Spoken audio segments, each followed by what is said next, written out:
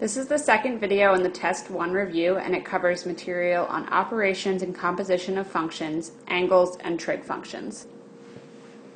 Our first problem deals with operations of functions. So we're given a graph with the line f of x and g of x, and we're asked to find f plus g of 2 and f divided by g of 2.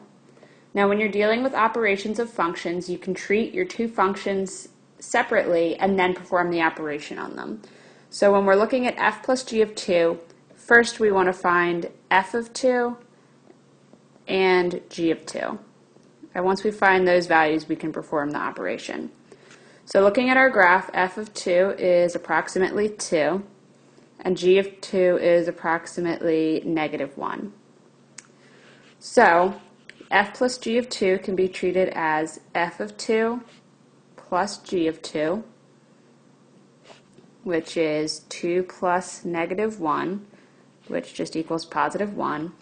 And then f over g of 2 can be treated as f of 2 divided by g of 2, or 2 divided by -1, which gives us an answer of -2.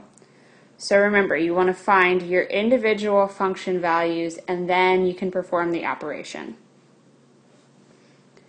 Our second problem deals with composition of functions. We're given the function f of x equals 5x squared plus 2 and g of x equals 6x minus 4. We're then asked to find f of g of x and g of f of x. So when we're doing composition of functions, we're going to plug our second function into all x's for the first function. So for f of g of x, we're going to take our function for f of x and plug g of x in for all of our x values. So we'll have 6x minus 4 squared plus 2.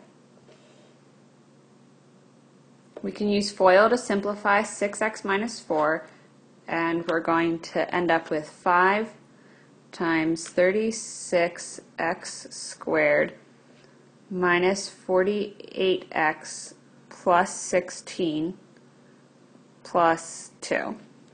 We simplify that all the way, we'll end up with 180x squared minus 240x plus 82. Now for g of f of x, we're going to plug f of x in for our x value in the function for g. So we'll have 6 times the quantity 5x squared plus 2 minus 4. And that simplifies to 30x squared plus 8. So again, with composition of functions, we're just plugging in the second function that's listed into the first function for all of our values of x. Our third problem deals with difference quotients. We're given the function f of x equals -5x plus 4 and asked to find the difference quotient. So remember that the difference quotient is f of x plus h minus f of x all over h. So our first step in solving this problem would be figuring out what f of x plus h is. So in order to find that, we just need to plug in x plus h for x and our function for f of x. So we would have -5 x plus h plus 4, which simplifies to -5x minus 5h plus 4. Now we can take our value for f of x plus h and plug it back into our difference quotient. So we'll have -5x minus 5h plus 4 minus f of x, which is -5x plus 4 all over h. So since we are subtracting a -5x, we'll have 5x plus 5x minus 5h plus 4 minus 4. And that's just a simplification of what we have up here. And that's all going to be over h. So our 5x's are going to cancel and our 4's are going to cancel, and we will just have negative 5h over h, which simplifies to our final answer of negative 5. This next problem deals with adding angles, and so we have 41 degrees 8 minutes plus 77 degrees 43 minutes. So we can set this up as a simple addition problem. So we'll have 41 degrees 8 minutes, 77 degrees 43 minutes, and we're adding them. So this is just basic addition across. We know that 8 plus 3 is 11, carry the 1, 4 plus 1 is 5, so we have 51 minutes. 7 plus 1 is 8, and 7 plus 4 is 11. So our solution is 118 degrees and 51 minutes. Now it's important to remember that 1 degree equals 60 minutes. So if our minutes over here had added up to more than 60, we would have needed to carry degrees over here and then adjust our minutes accordingly. So that's important to remember when you're working with degrees, minutes, and seconds. Here we're given the angle measure 60 degrees, 16 minutes, and 3 seconds, and we're asked to convert this degrees, minutes, seconds form into a decimal. So First we're going to deal with converting our minutes into degrees. So we know that 1 minute is equal to 1/60th of a degree. So what we're going to do is take our 16 minutes and multiply that by 1 over 60 to get 16/60ths of a degree. Next, we know that 1 second is equal to 1/3600th of a degree. So we're going to do the same thing like we did above, and we can say that 3 seconds times 1 over 3600 equals 3 over 3600 degrees.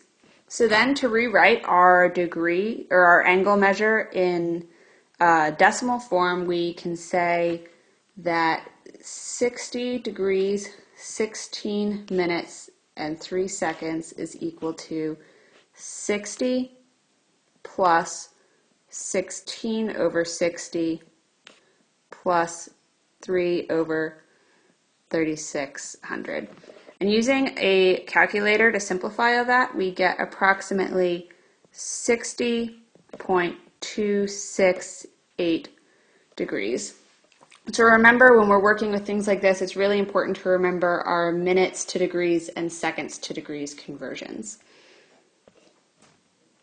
Here we're doing sort of the opposite of what we did in the previous question. We're given the angle measure 26.5344 degrees, and we're asked to write that in degrees, minutes, seconds. So in order to do that, we need to convert the decimal 0.5344 into minutes and seconds. So we know that 1 degree equals 60 minutes, so we can multiply 0.5344 degrees times 60 minutes, and we have 32.064 minutes. And now we need to take this decimal portion of our minutes and use that to find our seconds measurement. So 1 second, or 1 minute is equal to 60 seconds. So we'll take our decimal 0.064, multiply that by 60, and we get approximately 4 seconds. So we can now rewrite our angle as 26 degrees, 32 minutes, and 4 seconds. In this problem, we're given a value for cosecant of theta and asked to find sine theta. So in this question, it's important to remember that sine theta is equal to 1 over cosecant theta, because as we know, cosecant theta is 1 over sine theta. So if we're given a value for cosecant of theta, all we have to do to find sine of theta is plug that value into our identity. So we say 1 over 1.57616827. Plug that into a calculator, and we have sine theta is equal to approximately 0.6345 as our final answer. In this question, we're told tangent of theta is greater than 0 and cotangent of theta is greater than 0, and we want to know which quadrant satisfies this. So we know that in the first quadrant, all of our trig functions produce positive values. In the second quadrant, it's only sine. Third, only tangent. And fourth, only cosine. So if tangent of theta is greater than 0, that means that we have to be in either quadrant 1 or 3. And then we know for cotangent theta, since it's just the reciprocal of tangent, if that's greater than 0, we're also in quadrant 1 or quadrant 3. So our final answer for this is that quadrants 1 and 3 satisfy tangent greater than 0 and cotangent greater than 0.